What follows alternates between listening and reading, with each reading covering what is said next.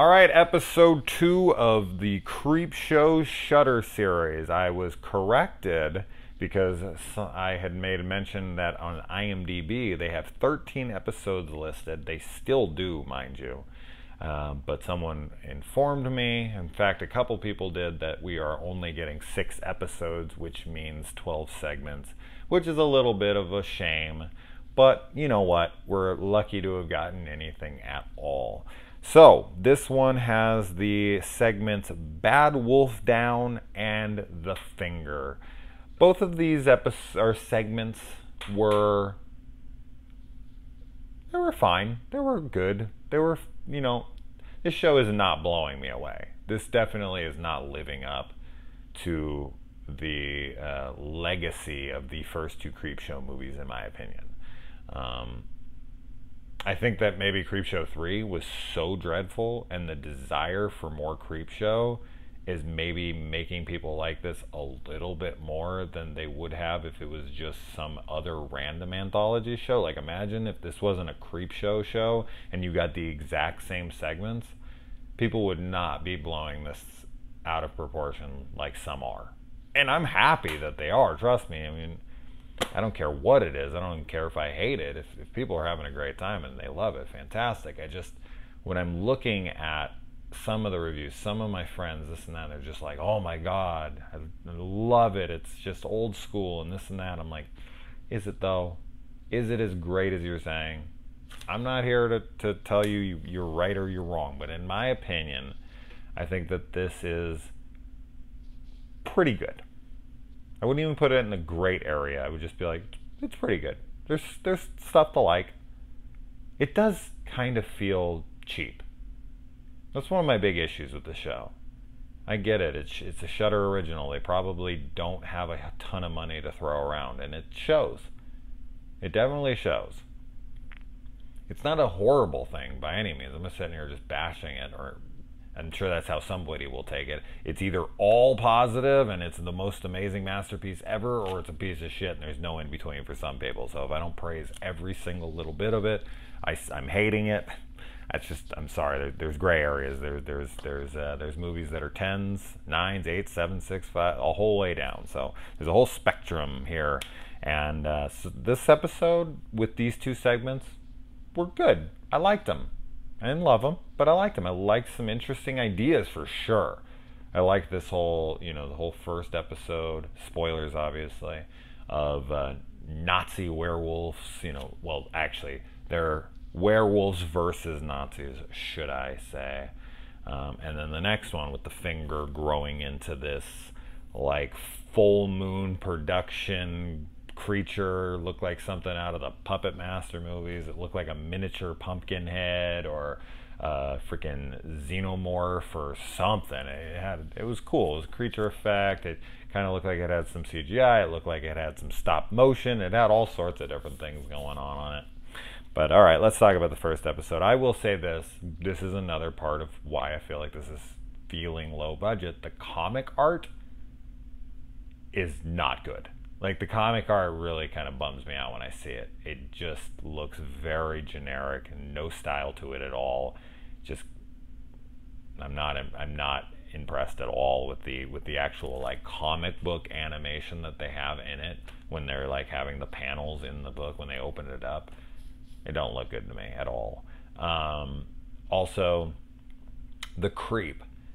I like the look of the creep, but the whole idea of not making him talk, which I get it. In the first one he didn't, and they're going more for the first Creepshow than they are in the second one, because in the second one the creep very much talks, but in this one he just kind of looks and he's like he just kind of laughs a little bit and then that's it. So his segments are very one note. Like, the very little you get from him, it's just I know exactly what to expect from him.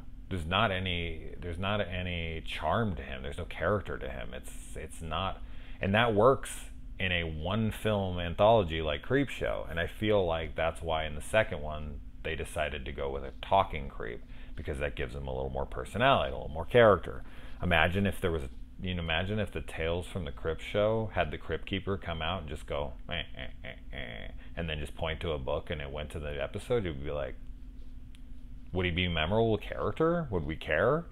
The creeper or the crypt keeper is memorable because he was extremely charismatic and funny with his puns, and it's a great character. This guy is just, he looks cool for a couple seconds, and then he laughs, and he does it the next time, and he does it the next time, and he does it the next. He's gonna do it in the next episode, and the next episode. What is it? What are they gonna do with this character?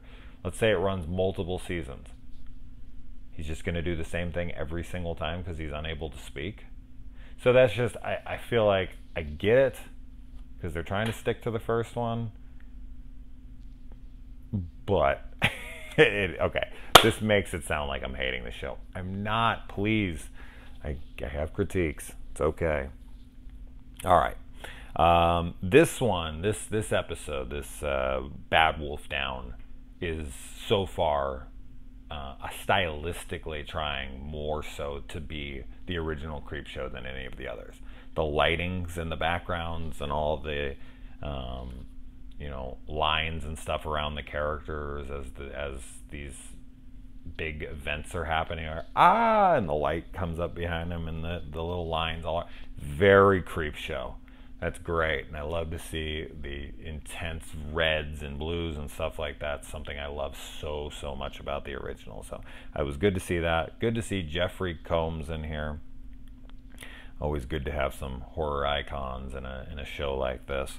And then, so these guys, they fight their way into a jail, and then while they're in there, they're trying to figure out what to do. One of them is way too frantic. The other one is a kid, and he freaks out and shoots this woman in a jail cell, which you would think they would understand. She probably is in there of her own accord, seeing as how the keys are in there with her. But of course, they're not thinking very straight at that moment, which makes sense. It would be a very scary moment to be sitting out there with bombs going off all around you. You've been shot at. Most of the people you know are dead. War is hell. And these guys are just trying to deal with it.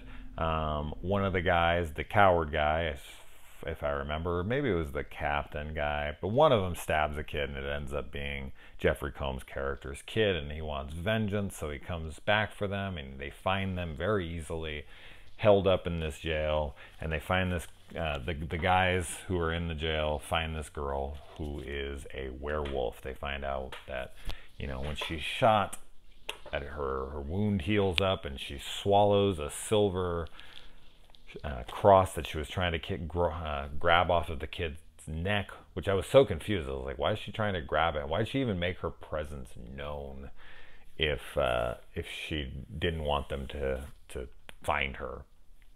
And then I was like, oh, okay, it makes sense. She's trying to kill herself. She wants to die. She feels like she's done nothing but horrible things, and she can't live with that anymore.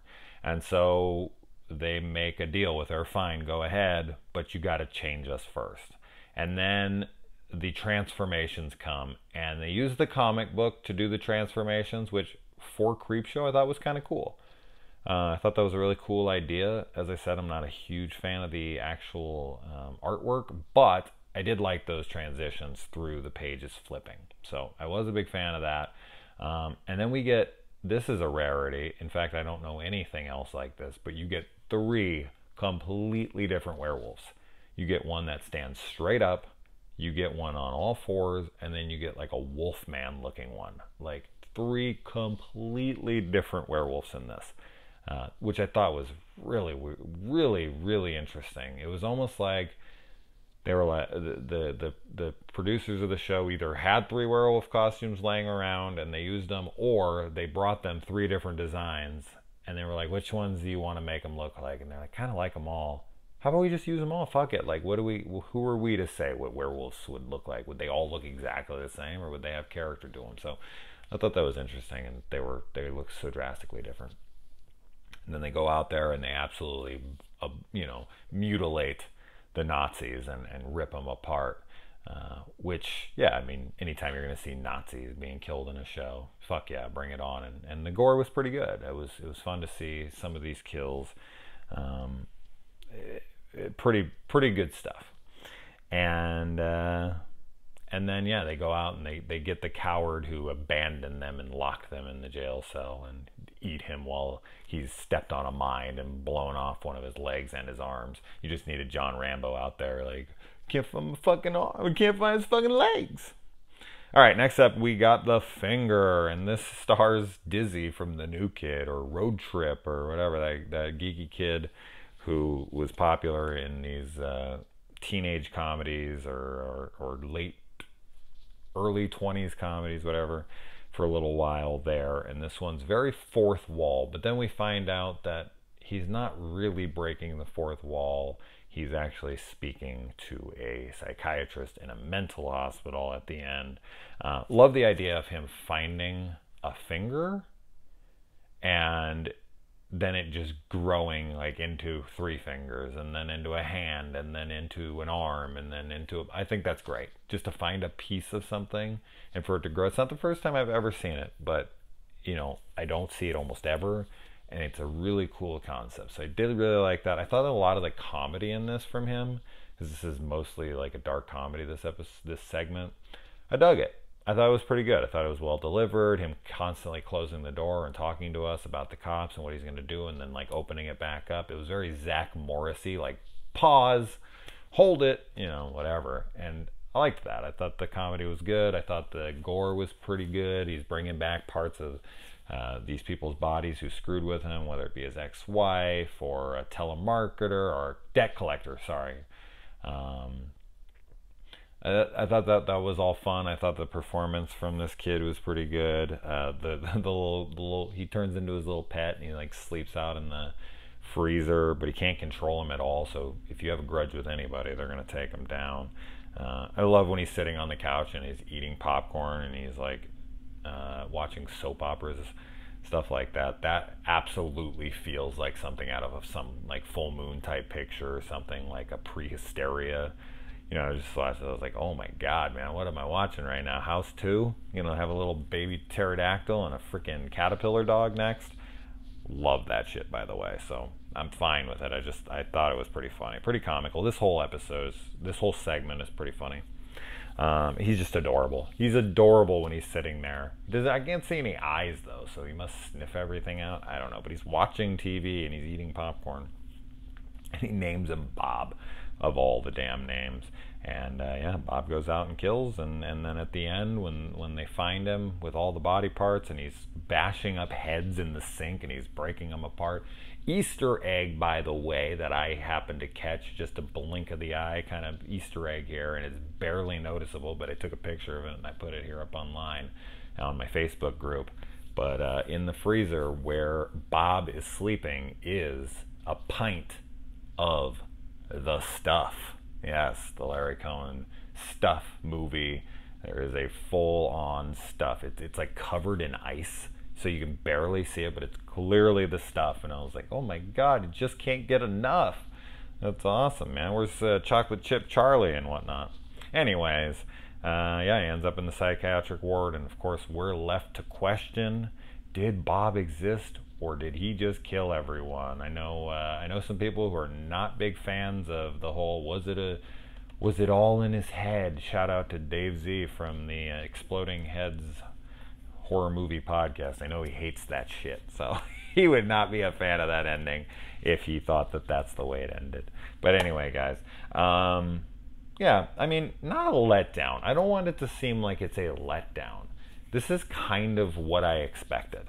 Having watched other shows that they had done, like Dead Wax and stuff, I knew that the budget was going to be a little limited. I knew that I was going to have to look past some stuff. And I'm having a good time. I mean, this is a weekly show, and it's something to look forward to. And I'm entertained. I'm not blown away. I'm not like comparing this to the original 2 by any means, but I like it. So for all of you typing down there, this guy is fucking hating on the show, fuck him. That's fine. I mean, say whatever you want. I don't really give a shit, but I have my issues. Adios.